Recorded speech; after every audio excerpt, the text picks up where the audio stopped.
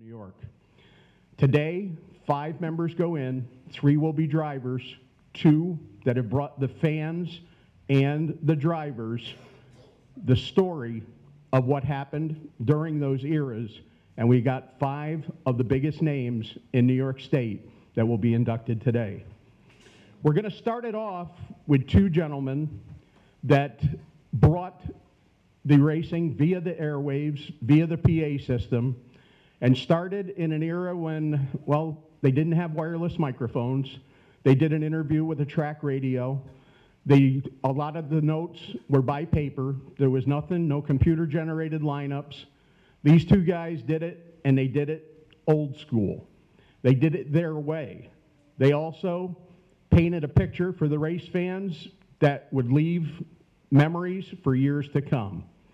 The first of which is going to be posthumously inducted today, and that is a voice that many people will think of when they think of the Moody Mile. I look outside with the rain, the cool temperature, I'm thinking the Moody Mile too. Unfortunately, to induct our first inductee, his son was to be here. I just got off the phone with him. He sent me a text this morning. Unfortunately, he fell, and he's got a problem with his shoulder right now. He's going through some PT, and he is very sorry he couldn't be with us, but I'm going to call on Joe Murata to help me out with this. But our first inductee to the NYSSCA Hall of Fame for the class of 2024 is Jack Burgess.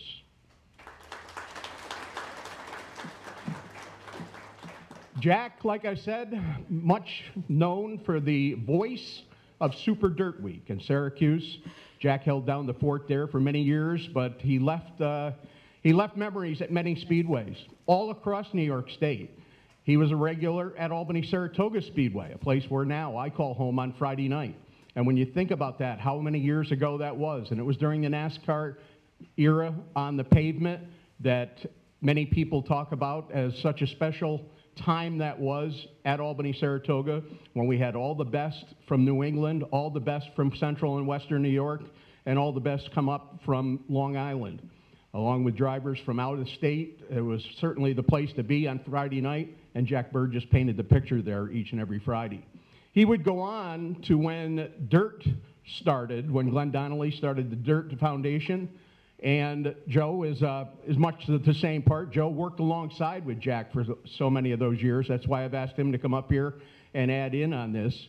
And just to think about what Jack Burgess brought to our sport at our level, it's really amazing, and certainly deserving of entering the NYSSCA Hall of Fame. Jack Burgess.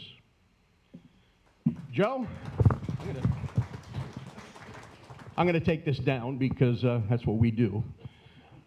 I've got to ask for some of your memories. I know you can probably go on with some stories. Jack and you were much more than partners. You were very good friends. I just got off the phone with his son, Chris, and he said, nobody knew my dad better than Joe Murata.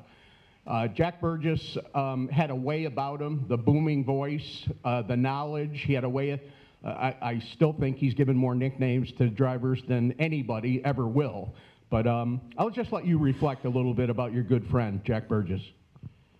Well, I used to go to the New York State Fairgrounds when I was a little kid. The 2 people that I remember the most down there was a guy by the name of Chris Economaki, and then by a guy by the name of Jack Burgess. And Jack really etched memory into me as time went on. I always remember the way he announced, his style of announcing, and his dedication to the sport. I never heard him say a bad word about anyone. He always had a great name for people and always could elaborate on their history and how well they did. And some of the things that Jack and I always remember, working with Jack over the years, one of the things, it was like a teacher, like a professor working next to me. But one of the things, he would never scold you or never say anything bad about you while you were on the mic, but sometimes at the end of the conference or the end of the announcements, he'd say, hey, little Joe, if I was going to say it again, I would say it this way. And I'd say, okay, Jack, I would take that to heart. And one of the things, and I was going to finish my, and I probably still will, my speech with one of the things I remember the most about Jack, and I say it at every race, every feature race that I do today, is, as my good friend Jack Burgess always said, you've got to have a favorite out there. That's how I remember Jack. Thank you, Joe. And certainly there are some great memories of Jack Burgess. So we will present the plaque. Joe's going to get the plaque back to Oswego, where Chris Burgess is a photographer there. So we'll get it back there. We're going to send him down this way for photographs. It's at exit stage left.